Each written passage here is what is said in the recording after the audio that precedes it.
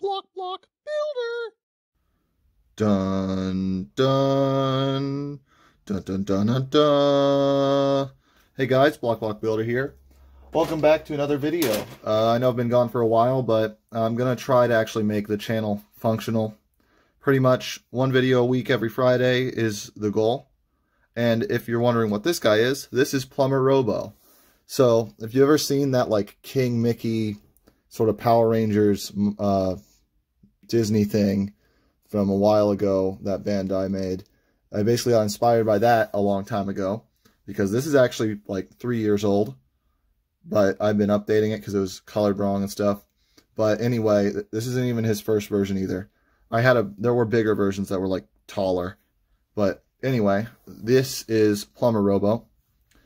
Basically, Mario Brothers, but Mecha.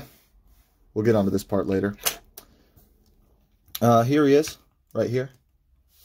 He's just this little robot, and I think he looks pretty sweet.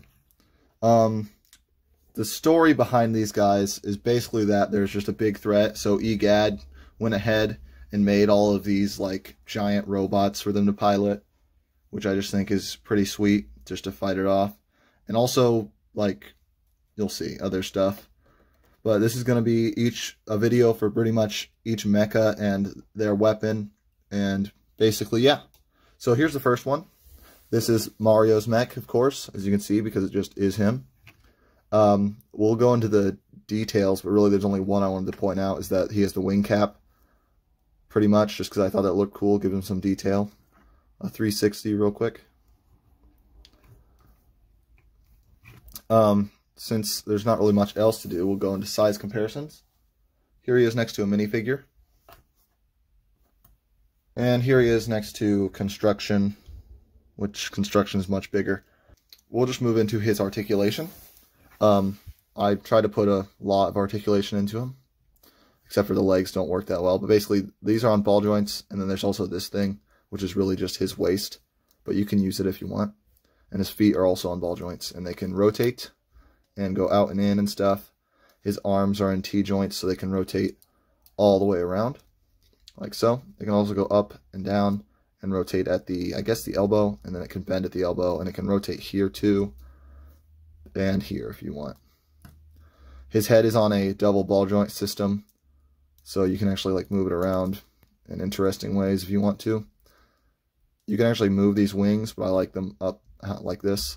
His mouth can actually open, which is a cool part about when I decided to make these guys smaller.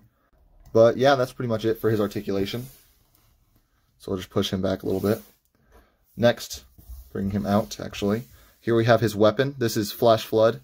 Now it's kind of more of his companion, like in Sunshine, because this is actually supposed to be like Flood transferred into a massive body. So like Flood would be like this big compared to it. But yeah, I think it's pretty cool. Basically what this would do is it just shoots water like normal. And it's called Flash Flood because it's like Flood but bigger. So this just goes on his back like this. It tabs into these jumper plates. Then you just put his hands to look like he's using it. And yeah, that is pretty much Plumber Robo. Let's just put him right here. Pretty much, there he is. It doesn't do much on his own, but we'll get into that later.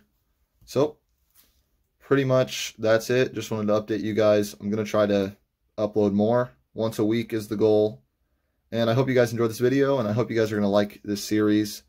I might post these ones more than once a week since these videos are kind of short. Anyway, Block Builder, breaking out.